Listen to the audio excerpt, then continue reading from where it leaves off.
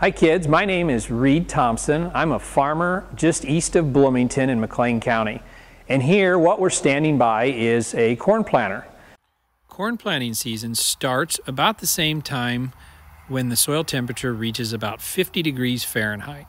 This is usually about the first part of April, and we try to plant all of our corn to have it in the ground by the middle of May. But unfortunately, if the weather is too cool or rainy, we may not finish planting till the early part of June. The corn will emerge approximately 30 to 45 days later. But before we plant, we will do a little bit of tillage to kind of loosen the soil up and help dry it out. We also apply fertilizer, which helps it grow, much like when you guys eat your vegetables, gives it nutrition and important nutrients to help get it growing and keep it healthy through the season. Once the corn is roughly about 6 inches tall or so, we will spray a crop protectant, which helps keep the plant safe but also minimize the weeds that are in the cornfield.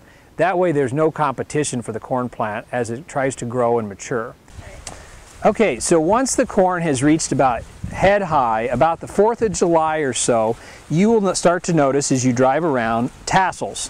And what the tassel does, this is one of the reproductive parts of the corn plant. And so the tassel will shoot out, and then what it does is it sheds the pollen off the corn plant, and it goes from the top of the plant down here to where the ears are, and this is what pollinates the plant. So when the pollen hits these silks, which are usually white or yellow when they're coming out around the first part of July, these silks, once they're pollinated, will develop kernels. And those kernels, much like you'll see on your sweet corn, are nice golden yellow colored kernels. And what will happen is, with more rain and sunshine, these kernels will get bigger and heavier. So this corn that I'm holding here is what is known as number 2 corn, which is typically used for commercial purposes. And what I mean by commercial is that it is either fed to livestock, which would be cows, pigs, chickens, or it is ground up for ethanol, which is primarily what a lot of my corn goes to. And there's various types of corn. So this is commercial, but what you guys ate at 4th of July time frame is called sweet corn. And sweet corn is very different from what we are standing by here today. In fact, it's much shorter and much tastier. One thing we try to produce for is large yields. So how do we figure out what yield is?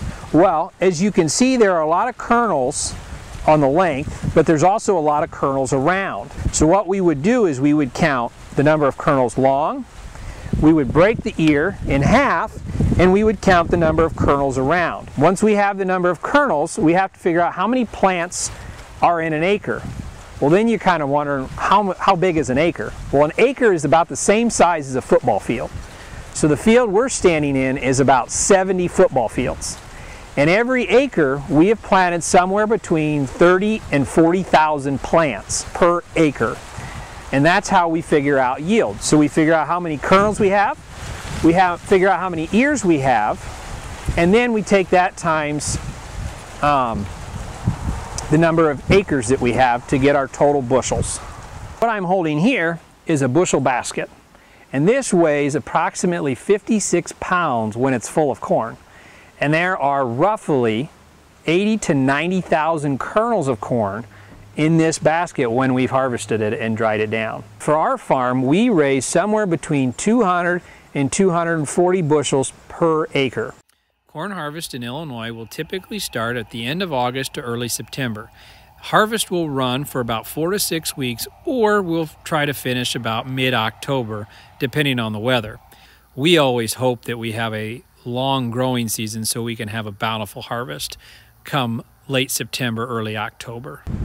And so once the corn has been harvested and taken from the combine and put into a semi, we come to a grain bin facility or an elevator, depends on where the farmer wants to market their grain. And then you might be wondering, how do we figure out what the price is? Well, like a lot of you've seen, we have cell phones. And so with the internet, we are able to check our local grain elevators bid for what they're offering on price that day. And how do we know what price is a good price for us? Well, we have a lot of expenses when growing a corn crop. We have to pay for seed, fertilizer, crop protectants. We have to pay for those big green machines you saw me stand in front of. And then we have to pay for labor to help plant the crop, harvest the crop, and keep it healthy during the year. And all those things cost a lot of money.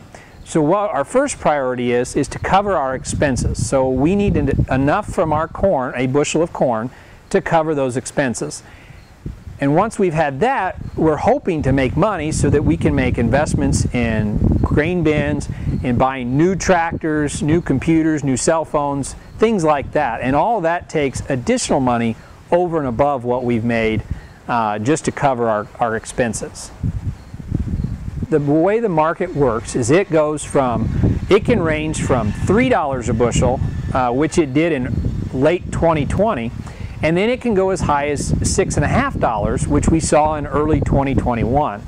And so to try to manage that risk, farmers will sell not all of their crop at one time, but instead we'll make several sales over that period of time in order to try to manage our expenses and cover those expenses, but also try to maximize how much we can get for the crop we're growing. I grow corn here in Illinois because our soils and climate are well suited for corn production.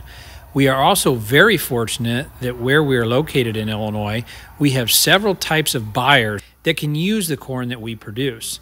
We are also very fortunate here that we have access to several modes of transportation to help get our grain to market. That's either by roads, trains, or barges down our various rivers in the state.